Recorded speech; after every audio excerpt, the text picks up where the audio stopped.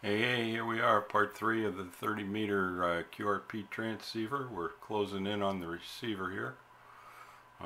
If you remember the last time, part 2 of the video, part 1 was the VFO back here and the digital dial.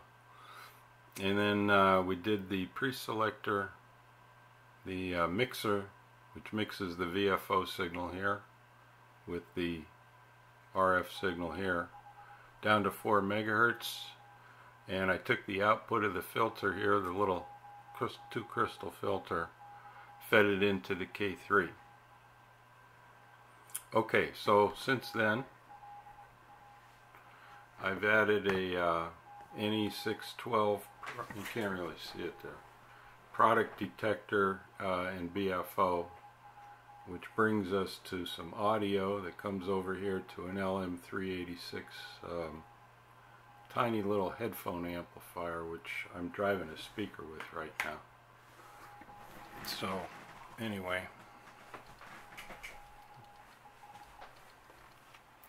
there's the other mixer, or the product detector and BFO, 4 megahertz crystal here. And the first revision of the audio amplifier. No AGC or any frills involved, just trying to get it to work and hear some signals through a speaker or headphones here, and it seems to be doing okay.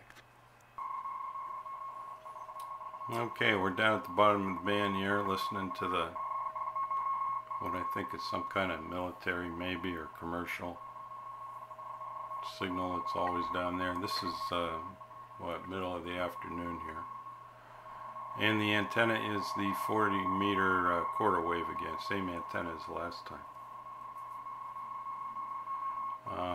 So let me see if we can find some CW on here. Hang on.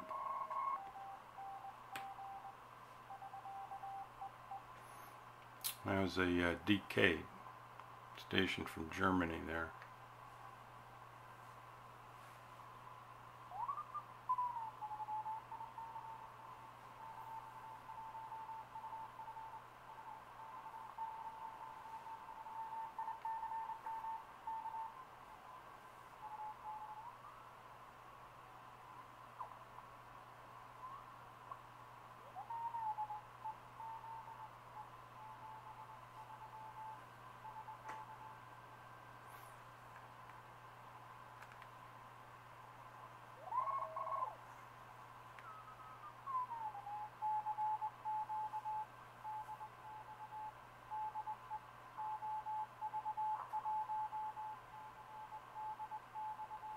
OV1CDX.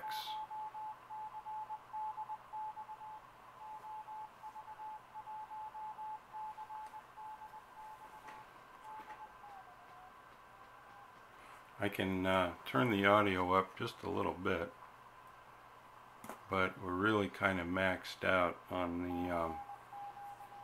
the little integrated circuit here. Here, let me turn this up a bit. At that point you get some high frequency hiss coming through, and I think the signal noise ratio is actually better backed off a little bit.